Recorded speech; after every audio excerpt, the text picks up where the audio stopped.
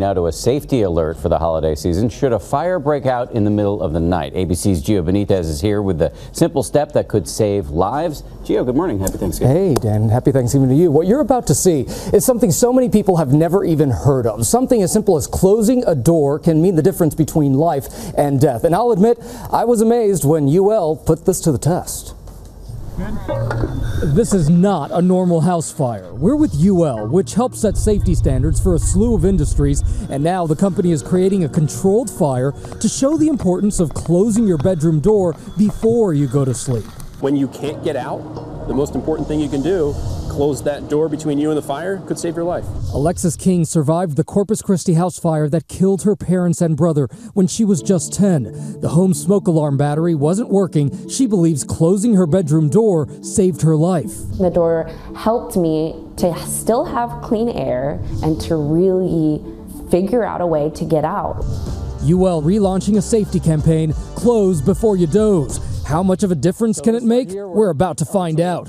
UL built this home to serve as a test facility. You're going to light the house on fire. For safety. For safety. It's wired with cameras and sensors to track temperature and gas levels. All the info being fed to this control center so UL can monitor the fire. 2 bedrooms will have the doors closed, but the other... And we're going to leave that one open so we get to see the difference.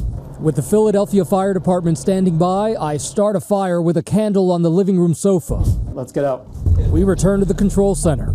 So we got our fire going in the living room. I mean, you can see how... Oh yeah, you can already see the smoke. Take a look at the bedroom with the open door. See the smoke beginning and the heat beginning to come into the bedroom? 275 degrees. Absolutely, not survivable. But check out the rooms with the doors closed. The temperatures are much lower. You've got 97 degrees in one, 69 in the other. These are the closed door rooms. Very survivable. So there you go. The top of the window came out. After 10 minutes, UL puts the fire out, and we look at the aftermath. Here is the room with the open door. Look at this, we've got the TV melted. Temperatures in the room with the open door reached 500 degrees. The carbon monoxide readings, 6,000 parts per million.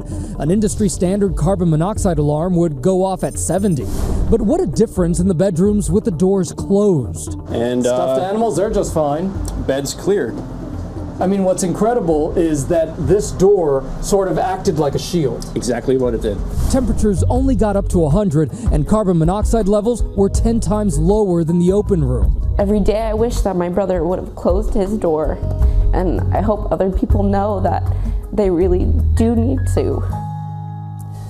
And listen, so many of us like to close doors at night without even realizing it's a lifesaver. You know, my grandparents, they actually had a fire, a big fire years ago, but they always slept with their doors closed, and that's why they were able to get out and survive that fire. Wow. That's incredible. So what else do experts recommend to safeguard the home? Listen, this only works if you have a working smoke alarm, to know that there's a fire in the first place. Couple that with an escape plan, and you've got something to be thankful for.